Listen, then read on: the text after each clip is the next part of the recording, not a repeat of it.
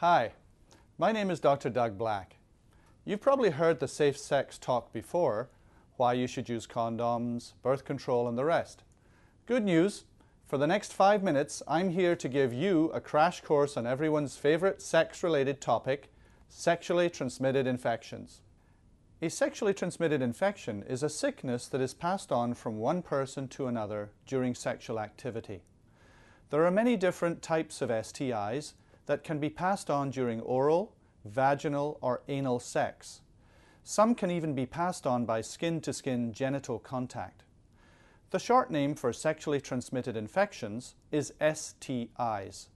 You may have heard people call it STDs or VD. All these mean the same thing. How do you know if you have an STI or if someone else has one? You don't. One thing that you always have to remember about STIs, most of the time they're invisible, meaning they often have no visible symptoms. The only safe sex is no sex. If you choose to be sexually active, there is such a thing as safer sex. That means using a condom if you're sexually active, and make sure you get tested for STIs regularly. It is important to treat STIs as soon as possible and not to spread them. Many can easily be cured, but if an STI is left untreated, it may cause other complications in the body. Some types of STIs can cause infertility and even death. Now I will go into some specific information about each STI. If you would like more in-depth information, please go to the Sexuality and You website to learn more. STIs can be grouped into 3 families: parasitic, bacterial, and viral. Let's start with the parasitic ones. Parasitic infections. A parasite is a creature that lives off another being's body. Think of a parasite as a little bug that lives off a human but cannot always be seen by the naked eye. Number 1, pubic lice. Pubic lice are also called crabs because that's what they look like under a microscope. Pubic lice live in pubic hairs around the genitals. They lay their eggs at the base of the hair. They can be itchy or cause a little inflammation, and they spread pretty easily. Secondly, scabies. Scabies are tiny mites that dig little holes below the surface of the skin where they lay their eggs. You can't see them, but they can cause itchy rashes also. Scabies and pubic lice can be treated with lotions and shampoos. Clean all bedding, towels, and clothing with hot water. This also helps kill them off so they don't come back. Thirdly, Trichomoniasis or Trich. Trichomoniasis is a common STI. This single-celled organism can infect the urethra, the bladder, the vagina, cervix, or get under the foreskin in men. It can be transmitted through sexual activity and by sharing sex toys.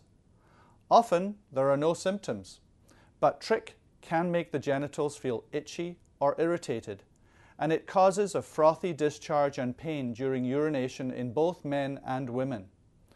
But trichomoniasis is easily treatable with medication. The next group of STIs are called bacterial infections. These are infections that occur when bacteria affect a part of the body. There are 3 of those in this category. 1. Chlamydia. Chlamydia is one of the most common sexually transmitted infections, especially among people ages 15 to 24. It is spread through sexual activity and often does not show any signs or symptoms. If it does show signs or symptoms, some of the more common ones are itchy, inflamed genitals, discharge, and painful urination. Chlamydia is easily treated with antibiotics, but if left untreated, it can cause infertility in both women and men. Secondly, gonorrhea, or the clap. Gonorrhea is an infection that often is transmitted at the same time as chlamydia and shares many of the same symptoms. It's found most commonly in people aged from 15 to 29. Gonorrhea is also easily treatable with antibiotics, but if left untreated, it also can cause infertility in both women and men. Thirdly, syphilis. We don't need to say too much about this because it's pretty rare nowadays. Once considered very rare in Canada, syphilis is now on the rise. Syphilis is called the great imitator because it shows signs that other diseases show. There are 3 stages of syphilis. It starts with a small painless sore where the bacteria entered the body. This stage is easily treatable with antibiotics if caught early enough. In stage 2, a person may develop a general feeling of being unwell, or flat, smooth warts appear in the genital area. In stage 3, syphilis that has been left untreated can cause heart problems, mental issues, and even death. The last group of STIs are called viral infections. In general, viral infections involve many different parts of the body at the same time. There are 4 in this category. Firstly, the human papillomavirus, or HPV. The human papillomavirus is the most common viral infection in Canada. Approximately 75% of adults will have at least 1 infection in their lifetime. There are over 30 different types of HPV that are sexually transmitted through oral, anal, or vaginal sex. But it also can be spread by having skin-to-skin contact. Some types cause warts, and some can cause cancer if the HPV goes untreated for many years.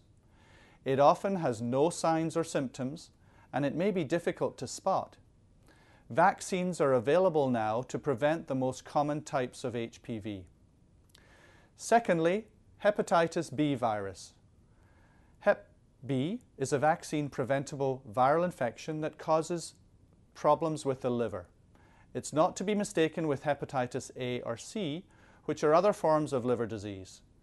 Hep B is easily transmitted not only through sexual activities, but by sharing items like razors, needles, and even toothbrushes.